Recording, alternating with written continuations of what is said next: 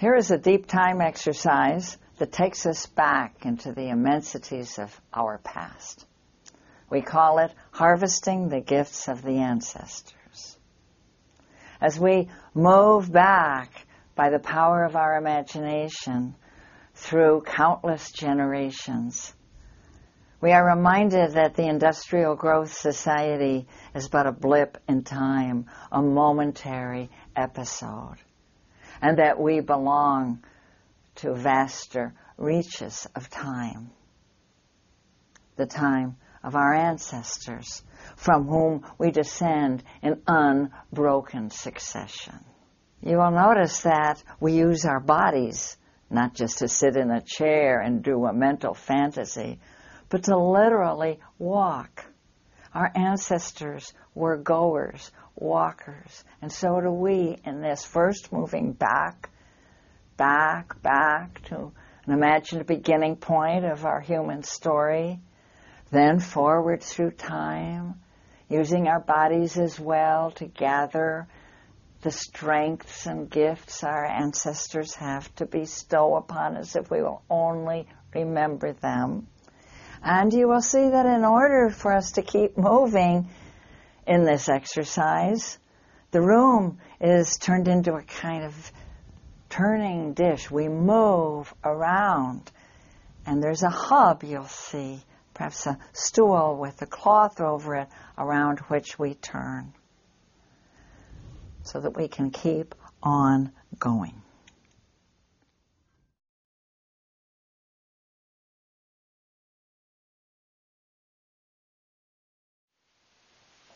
This is a ritual. There's the explaining part, which I will do now, and then we will dedicate it and begin. So you will all dispose yourselves around the room as if you were taking your place on a wheel. It's a solid wheel. You won't be just in one circle. You will be putting yourself anywhere, as long as your right shoulder is to the center, to the hub of the wheel. And you will be moving around, first going backwards. The value in doing this as in a circle means you can keep on going and going and going. A friend in Germany experimented doing this, just doing the length of the room, but then when you walk the length of the room, you hit a wall. But this way, going in a circle, you just keep on going and going. So place yourselves around the room with your right shoulder to the center. And since you will be circling around this, if you're that close, you're going to make very tight circles. So let yourself stretch out. So you will be walking back through time, taking steps with your with physical movements. The movement of the body really makes a big difference, because the movement with the music I'll put on and the verbal cues I will give will help to trigger images that will arise in you. And we're going to retrace our journey, not as life in the universe or on this planet, but simply our life as our species, our human journey in planet Earth. So we'll start at this moment and then go back, and I'll give you some few cues so that we stay in sync. And then you will hear me ask you to stop, and that's at the hypothetical point of the beginning of our journey as humans, if you can imagine that as a point, but that's what we're doing for the purposes of this exercise. Then you will hear me invite you to move forward. So now you're walking forward, retracing your journey through time. And you will hear me invite you to harvest the gifts of your ancestors. And I suggest that it really helps to actually use physical movements and gestures to do this, to make it real, as if you were harvesting grains or fruits that from the ancestors' journeys. And we come back to the present moment. That's it. It's very simple.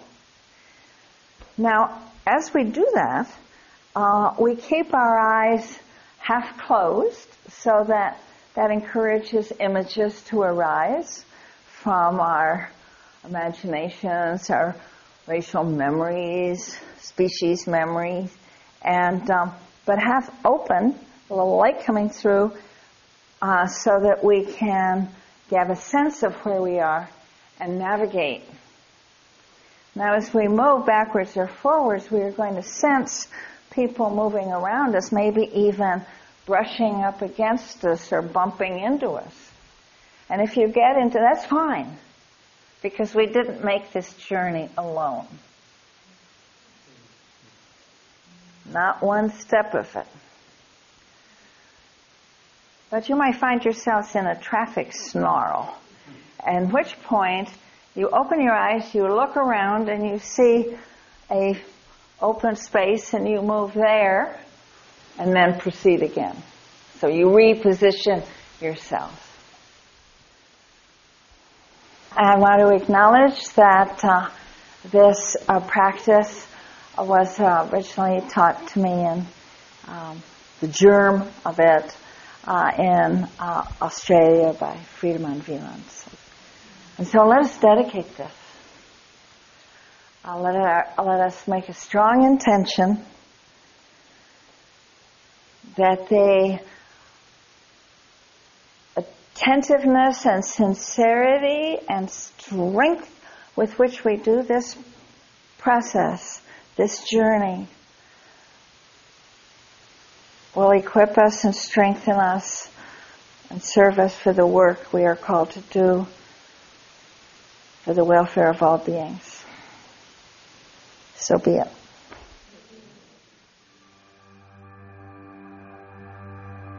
It's 10:44 on the morning of August 12, 2005. You are at Land of Medicine Buddha in Santa Cruz County, California. And you are going to move back through time. Moving slowly, small steps, but still moving. Move back now through this morning.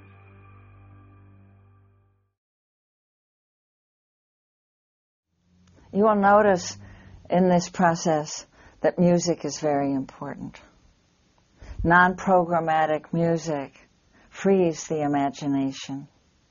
You will notice, too, that I mentioned at the beginning the person from whom I had learned this earliest version of this process. I consider it very important always to attribute an exercise to the person from whom you learned it or who originated it.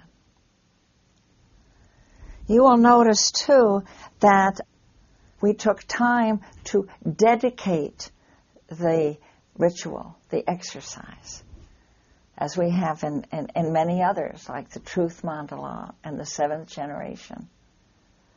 This process of dedication, of clarifying our intention, also is very important because it lets the intention play so that our estimation of the exercise does not depend on how much we liked it or how it suited us, but because of the intention that we put into play.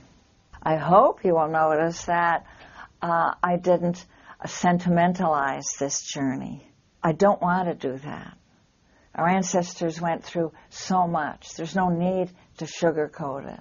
But boy, we need to remember now certain of their strengths that surely were there as they faced the unknown, faced hunger and hardship, as they built the cultural monuments that we cherish them for as well.